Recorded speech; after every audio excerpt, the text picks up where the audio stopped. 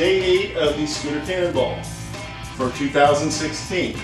It goes through Wyoming and Montana. It's a total of 375 miles or 604 kilometers. We start in Wyoming. We come up through and do some turns, come through.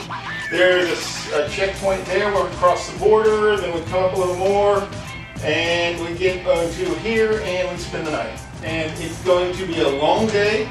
These are big states, they're really spread out.